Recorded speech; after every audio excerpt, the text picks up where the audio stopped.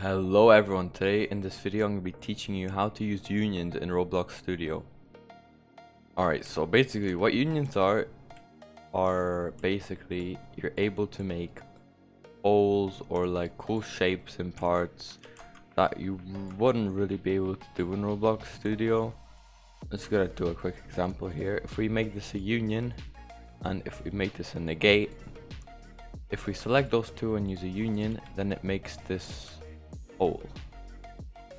So if we make another wall and we take a cylinder, we take the cylinder and we just make it pretty big so we can see what's going on.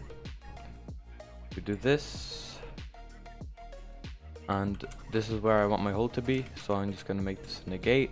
I'm gonna union, I'm gonna select both of those. I'm gonna union, and it makes this hole right here.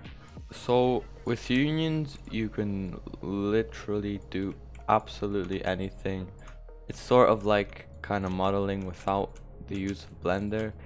For example, if we wanted, like, I don't know, edges here, we could do Control D to copy. We're gonna rotate this, and we're just gonna I'm gonna Control D this again and just do the same on the other side.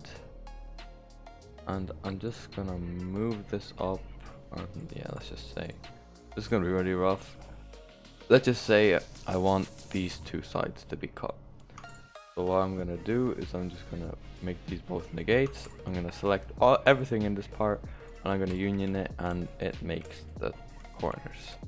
Now if I'd like to color this union, I would select what color I want. For this example, I'm just gonna use lime green. And you want to scroll down and press use part color, and then it should color it. If you found this video useful, make sure to drop a like, follow, watch some of my other videos, and subscribe.